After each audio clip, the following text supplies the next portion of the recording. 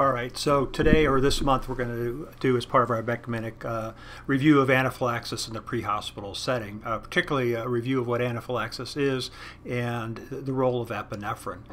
Some of you may remember that we talked about this a couple of years ago and are wondering why are we talking about this again. Well, it's been something that I've observed that we're seeing a reasonable number of patients with allergic reactions, and epinephrine, which is now the drug of choice for allergic reactions, is not being used consistently by our providers. So I felt, summer's coming, exposure to insects and bee stings is around the corner. There's an opportunity for our patients to have an acute allergic reaction. Perhaps it's time to review this topic again. So here we are. So the MEC Minute that's been distributed, this talk and video, is focused or based upon a large part the attached article, which is through the National Association of EMS Physicians, and it was put out in 2011 regarding the use of epinephrine for out-of-hospital treatment of anaphylaxis. It is a position statement by the National Association of EMS Physicians. So it's something that we need to be aware of and we need to follow. So when we talk about allergic reactions and anaphylaxis, what is anaphylaxis? And really it's difficult to determine how often it occurs, but it's estimated that about 1.6% of the patients or population of the United States will suffer some type of anaphylactic event during their lifetime. And the frequency of hospital admissions for anaphylaxis is going up and is more than doubled between 2000 and 2009. Now that may in part be because of increased focus on allergic reactions and patients reporting adverse events resulting in hospital presentation. It may be because of better record keeping, but for whatever reason we're seeing an increased trend in the number of admissions for anaphylaxis, which means people are having more severe events. Mortality rate all in all seems to be very low, but it's still unfortunate when it occurs. It appears that the mortality rate is less than one patient per 1 million population will suffer anaphylaxis with death. But if you're that patient or that family member, that's one death too many. While there's really no national data that we can find, the data from Quebec found that about 0.31% or about 1 out of every 300 EMS calls is for anaphylaxis or severe allergic reactions. And patients do not always seek medical care and often do not call 911 when having symptoms associated with anaphylaxis or allergic reactions. So a patient who eats something and develops some mild hives may take a Benadryl, or they may develop mild hives, a little wheezing, and upset stomach, and they may use their bronchodilators if they have a history of asthma, but they don't seek medical care. So what is anaphylaxis? Anaphylaxis is a severe allergic reaction, and we'll discuss the criteria in a couple slides. And what happens is the allergen, the chemical, the protein, whatever's setting off this reaction, binds to a type of immune globulin called IgE. IgE is something that's present and evaluated for when you're talking about allergies. So if you have a blood test for allergies, typically it's a test for IgE. IgE will bind with certain cells in our blood and our body called mast cells. These mast cells, when stimulated by IgE, will release histamine and other inflammatory substances. And these chemicals cause swelling and capillary leakage, so the small blood vessels will leak fluid. Will also cause itching, vasodilatation of the blood vessels. Will cause smooth muscle constriction and resulting in bronchospasm and pain. So patients can have body pain, abdominal pain, or other types of pain associated with the allergic reaction. If you look at the criteria that have been set out by the National Institute of Allergy and Infectious Disease, this is a bit of a busy slide, but anaphylaxis is likely when any one of the three sets of criteria are met. I'm not going to read them all to you because on the next slide it's represented graphically. So you can have an acute allergic reaction when one of the three columns is appropriate. The easiest one is column 3, which is where the patient is exposed to a known allergen and they develop acute hypotension as a consequence of that exposure. That is a acute anaphylactic reaction, and that's what we think about when we talk about patients have an allergen exposure and then their blood pressure crashes on them. But the other two possibilities are in the first column, where the patient has some type of skin symptoms or mucosal symptoms after exposure to a potential allergen, which results in itching or flushing of the skin or hives or angioedema. Angioedema is swelling of the tongue, eyelids, lips, and other mucous membranes. So for column one, it's that skin symptom and either a respiratory symptom or a change in blood pressure or change in end organ dysfunction. So the patient could develop wheezing, shortness of breath, stridor, or hypoxia, or they could develop hypotension or evidence of collapse, syncope, and urinary incontinence. So again, that's the first column. The second column is skin symptoms again, I'm sorry, column two is they have two or more of the different constellation of symptoms occur. So they have could have skin symptoms or respiratory symptoms or end organ symptoms like collapse and syncope, or they could have persistent GI symptoms like nausea, vomiting, and so on. So in this column, it's pick 2 out of the 4, and if they have 2 of the 4, then they're probably having an acute allergic or anaphylactic reaction. So this, I think, is a better graphic representation than what I had in the previous slide. Anaphylaxis can present in patients without skin symptoms in 10 to 20% of patients. So you could have a patient with allergen exposure developing GI symptoms, shortness of breath. They could have circulatory collapse and hypotension without showing hives.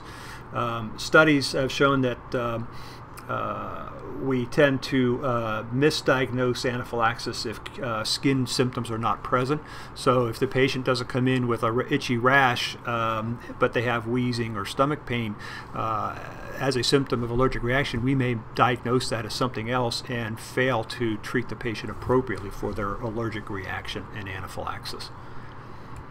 Foods are a most common trigger in kids and young adults, while medications, foods, and venom from bees or other insects are fairly equal causes in adults. So in an adult with an allergic reaction, food, envenomations, or medications are all equally possible cause of the patient's symptoms. Foods that are responsible for allergic reactions, 90% of them are related to peanuts, tree nuts of other kind, cow's milk, chicken eggs, soy, wheat, shellfish, and other types of fish. That's kind of the typical causes of food allergies, particularly in adults. So anaphylaxis, those risk factors that are increase a patient risk for fatal anaphylaxis or dying as a result of an allergic reaction, or patients who have a history of peanut or tree nut allergies, patients who have a previous history of asthma, whether it's related to an allergy or not, patients who are adolescents or young adults are more likely to die from anaphylaxis than the other extremes of age, such as older patients or children. And any delay in epinephrine administration increases the risk of fatal anaphylaxis. So this delay in epinephrine administration and the increased risk to fatal event is why there's such an emphasis right now on timely, quick administration of epinephrine. That's why we have such a strong interest in our providers providing EMS or providing epinephrine on the scene if there's thought that the patient has anaphylaxis. And we'll talk in a little bit, but the safety of epinephrine for all patient populations is assured. We should not withhold epinephrine because of concern over previous existing diseases. So, again, I can't overemphasize the importance for giving a patient epinephrine. It's quick, it's easy, it's part of our dispatch protocol for patients with allergic reactions, where the 911 operator will suggest the patient take epinephrine from an EpiPen if it's available. That's why we would like you to give epinephrine as quickly as possible upon recognizing the allergic event. What is the role of epi? Epinephrine is the first-line therapy for the treatment of anaphylaxis, and it's been that way for the past 5 or 6 years. and the primary reason we use epinephrine in anaphylaxis to prevent fatality. Yes, it does cause symptoms to improve fairly quickly, but what we're using it for is to help assure that the patient does not die from this acute allergic event. What are the benefits of epi? It's the only medication that treats all symptoms of anaphylaxis. It will treat the symptoms regardless of whether they're GI or respiratory or cutaneous, and it will reverse hypotension if given quickly. Antihistamines are not life-saving, and they really only treat the itching that's associated with the allergic reaction. So while histamine is released by those mast cells, antihistamines only treat the cutaneous or skin symptoms. It doesn't do anything to improve the patient's blood pressure. It doesn't do anything to relieve bronchospasm. It doesn't fully counteract the effects of histamine. Glucocorticoids or steroids, or in our case Decadron, are given to prevent secondary reaction, and you have to keep in mind that steroids are an important part of treatment of anaphylaxis and allergies. It takes hours for these steroids to show their full effect. So you could give somebody a quick dose of steroids, but it's not going to have effect for a couple hours. We give it in the field because the sooner we give it, the sooner we'll see improvement in the patient and see its effects. But you should not rely on steroids as your cornerstone of treatment for allergic reactions. So it works very well, but on a delayed basis. It prevents that biphasic reaction, but it also stabilizes the mast cells, meaning it makes the mast cells less likely to release histamine and the other inflammatory chemicals that are in the cell. What are the benefits of epinephrine? Recent studies showed that patients who received epinephrine before arrival in the emergency department are less likely to be hospitalized with an odds ratio of 0.25, meaning their risk of admission for allergic reaction is reduced by 25% if we give it to the patient quickly and in the field. There's also some evidence that epinephrine may prevent, or given early, may prevent those biphasic reactions where the patient has an episode of allergic reaction, they improve, and then they get worse again. And that's what I mean when I say a biphasic reaction. How about epi at home? Well, another study showed that up to 56% of patients reported being afraid to use their epinephrine, and they also cited fear of hurting their child, or not knowing how to use the device, or fear of causing harm. So I think we need to work more and more toward educating our patients, particularly the providers who prescribe epinephrine, that it's a safe drug to use. Make sure the patient is aware of the device and how to use it.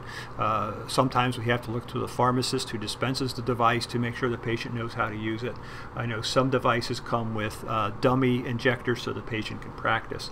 But I think it's significant that up to 56% of the patients with epinephrine at home are afraid to use it. What about this epinephrine disconnect? Why aren't we using it? Epinephrine is a first-line therapy, and it demonstrates superiority over all other possible therapies that we have, but we do not give it often enough. There is a study out there where 61% of patients who called 911 for allergic reactions or anaphylaxis met that National Institute of Allergy and Infectious Disease criteria, but only 17% received epi. I know our dispatchers are trying more and more to ask about epinephrine and EpiPens at the scene and recommend administration if they have it. And there's another study that showed 28% of the patients who called 911 for allergic reaction or anaphylaxis who met criteria, only 51% received epinephrine. Again, patients just aren't getting it when they should be. What are some of the barriers to epinephrine administration? Well, potential barriers for low use includes under-recognition of less typical anaphylaxis. I think patients who've had it once or twice, they know what the symptoms are and they will self-medicate if they have the medication. But I think EMS providers in general under-recognize the atypical forms or manifestations of anaphylaxis. There's a lack of a history of previous anaphylaxis, meaning, how can somebody be having an anaphylactic reaction now if they never had one before? Well, sometimes it's time to have the reaction and we just need to treat it. And there are perceived contraindications, particularly to epinephrine use, and there really is no absolute contraindication to epinephrine, and that would include pregnancy, age, or history of coronary artery disease or stroke. So if the patient has evidence of an acute allergic reaction, we should give them the medication. In my 35 years of clinical practice, I have only seen one adverse event related to epinephrine for allergic reaction, and that's when the patient was given intravenous epinephrine when they really did not need IV epi. They needed the intramuscular injection. The patient had transient STT changes on their 12 lead, which resulted in an overnight stay for observation, but the patient ruled out for MI, and it was just a transient episode of coronary artery spasm due to IV epi, which really should not have been given IV, should have been given IM. So in terms of patients taking IM medication at home or IM epinephrine at home, I have yet to see a patient have any complication of that therapy. Other barriers and concerns, serious adverse events regarding administration, and it's been very rare for IM dose, and only about a 10% complication rate or adverse effect rate in patients given IV epinephrine doses. Fatal anaphylaxis is much more likely to be caused by delayed epinephrine rather than by any complication of the epinephrine administration. So again, epinephrine is a safe drug. Use of the auto-injector is thought to improve rates of administration as it decreases fears of dosing errors. Data about the adequacy of the auto-injector is mixed in the obese, and that's because they have such a large amount of fatty tissue that the medicine may not be well administered. Ideally, epinephrine is given intramuscularly, which I'll discuss in a moment.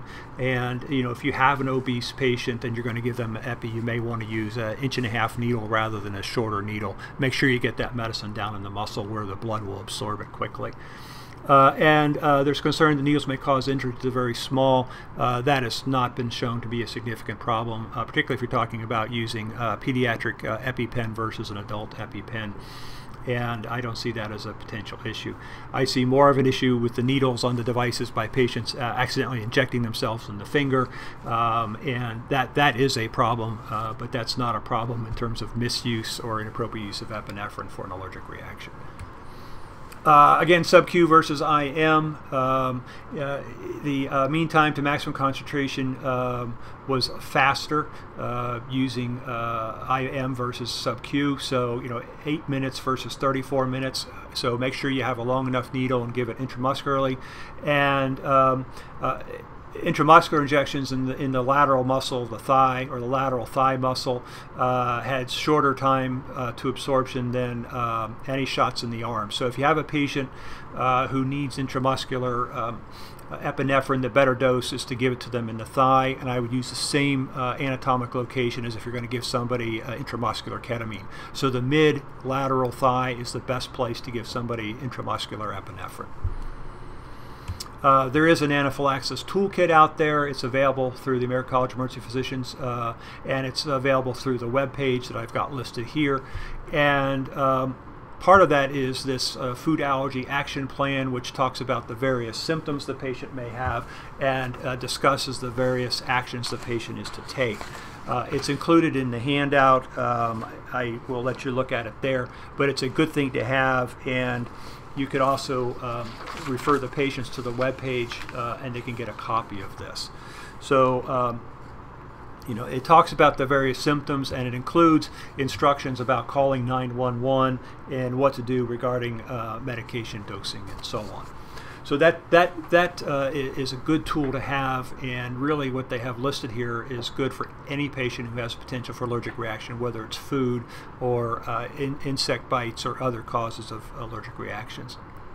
So let's talk specifically about our protocol. I have slides reproduced from our protocol for adults and children, and if you look at it, we've got it worded so that epinephrine is the first step other than cardiac monitor. But however, if you walk in the room, patients got hives and they've got they look like they have an acute allergic reaction, give them the IM dose of epinephrine, then worry about IV access and the cardiac monitor. We will use albuterol and Atrovent to treat bronchospasm, so the patient with an acute allergic reaction with bronchospasm would get IM epinephrine followed up by Atrovent and albuterol. Eventually, we hope to give them Benadryl or diphenhydramine and dexamethasone. If the patient is hypotensive, they can be treated with an IV fluid bolus. If the patient has been given IM epinephrine and they continue to deteriorate, they can receive IV epinephrine either as a bolus or you can start on an epinephrine drip as per protocol, and the epinephrine drip will do a lot to help turn them around. So be aware of the potential for significant hypotension where you need to give them large amount of fluids, and you may need to give them epinephrine as an epinephrine drip.